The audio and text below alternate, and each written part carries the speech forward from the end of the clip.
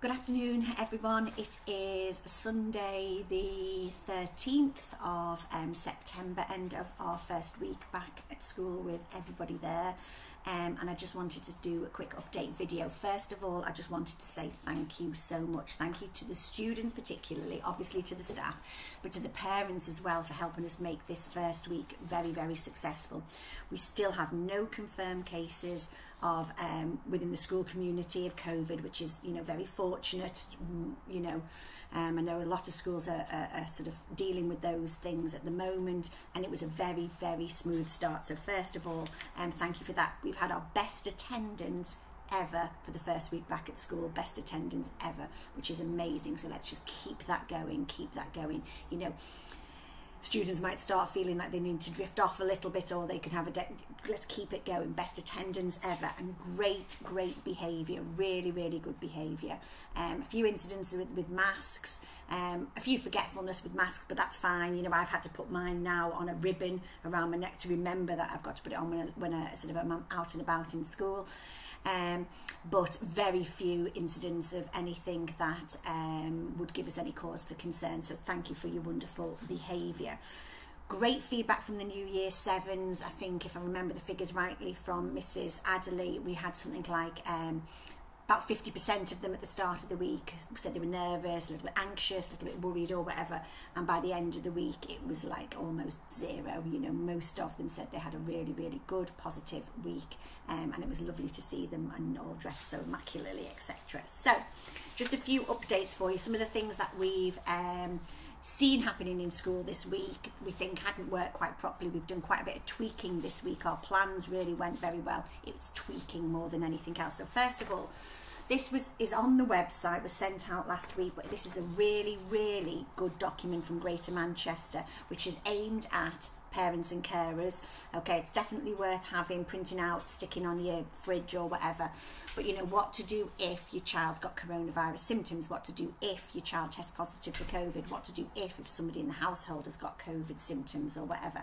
So just to clarify, what we can't do as a school, we can't diagnose COVID. We can't diagnose COVID, you know, so don't ring us up and ask us to sort of like, should I send my child in or should I not send my child in? That's the decision you need to make as parents. But COVID symptoms, so it says the main symptoms of coronavirus are a high temperature. This means you feel hot to touch on your chest or back. You don't need to measure your temperature, and this is from the NHS website. A new continuous cough. This means coughing a lot for more than an hour, or 3 or 4 coughing episodes in 24 hours. If you usually have a cough, it may be worse than usual. Okay. A loss or change to your sense of smell or taste. This means you've noticed you cannot smell or taste anything, or things smell or taste different. Most people with coronavirus have at least one of these symptoms. Okay, so that is the main UK coronavirus symptoms, and then this will tell you what to do with regards to school. Okay, we can't diagnose, you know, that's not, we're educational, we're not medical. Okay, so that's the first thing I wanted to mention. Masks, most people great.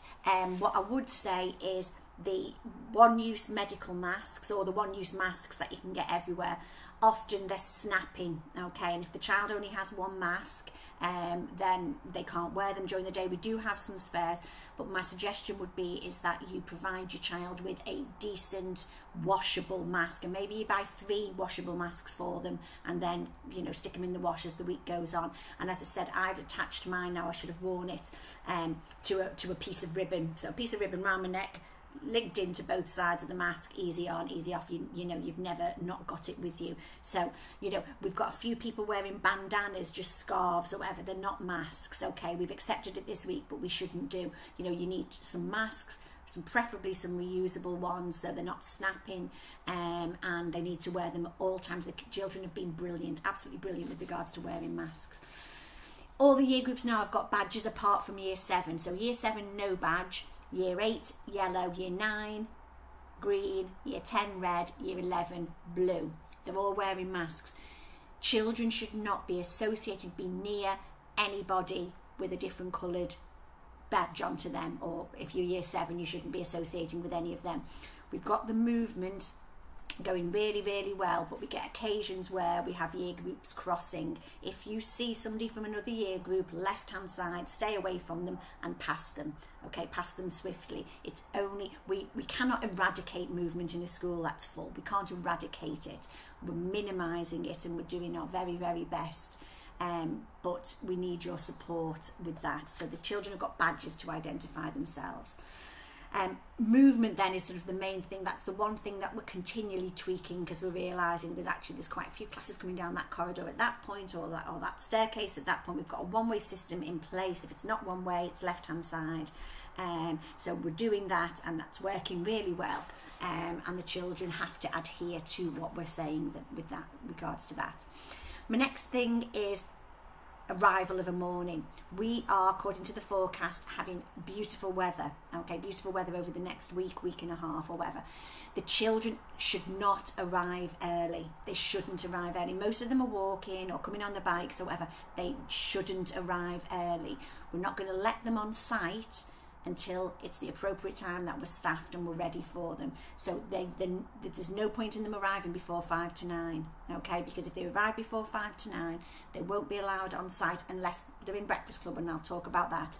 They won't be allowed on site. This is 7s, 8s and 9s. And then there is the impulse then for them to gather together and to not keep social distancing, and then to increase the risk for themselves and to increase the risk of them taking it back into your household. Okay, so they mustn't arrive early. They need to be arriving, and we're not going to let them in. It's not going to be raining, but in weeks to come when it is raining, I'm sorry if they arrive early, they're going to have to be standing outside in the rain, so they need to get their timings right with regards to that.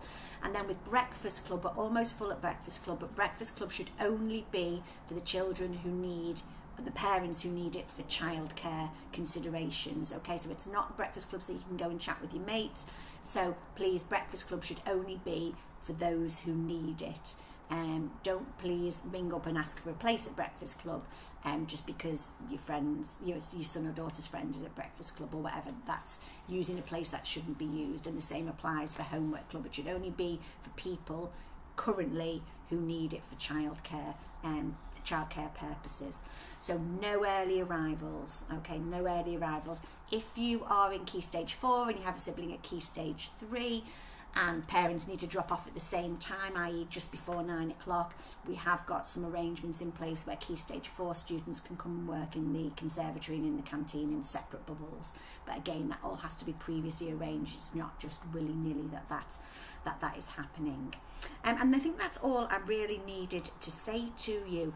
It's been a great week. It's been fab being back at school. It's been absolutely lovely. The school looks wonderful. We've had a lot of outside signage put up and everything. It looks absolutely fantastic inside and out. The students might have told you about our problem with our hall, which has been a bit of a disaster, but that's going to result in us getting a wonderful new hall, wonderful new floor within the next couple of months or whatever. So the school is looking great, and it's a great atmosphere, and the staff have been absolutely phenomenal in getting the children back. But we do need to be prepared for remote learning, you know, not statistically, but from what's happening, at some point there will be a year group probably likely to go home because somebody within the year group tests positive. But we've got to do everything we can do to prevent that from happening. And obviously we've got these new restrictions that go in place tomorrow, sort of legally go in place tomorrow. So we all have to make sure that we're adhering to that. So last thing, please. Virtual open evening. We can't have an open evening. It would be irresponsible for us to have an open evening. You know, with this rule of 6, we shouldn't have people on site. But we are going to have a virtual open evening, 2 different virtual open evenings, one after the other, on Tuesday the 22nd of September. Please promote it amongst anybody that you know in the local area or even further afield who is considering St Anthony's. St Anthony's is a fabulous school. They should be considering St Anthony's. And just as a reminder that whilst we are a Catholic school, and we welcome everybody of every religion or no religion at all. So please, if anybody thinks, oh, I'd like to consider St Anthony's, but actually I'm not Catholic, please encourage them and tell them that actually, it's highly likely that they would still be eligible for a place at St Anthony's, even if they're not Catholic. So please, virtual open evening, 22nd of September, which is a Tuesday, a week on Tuesday. Okay, enjoy this beautiful weather for the rest of the day, and I shall see as many children as possible tomorrow morning. Take care.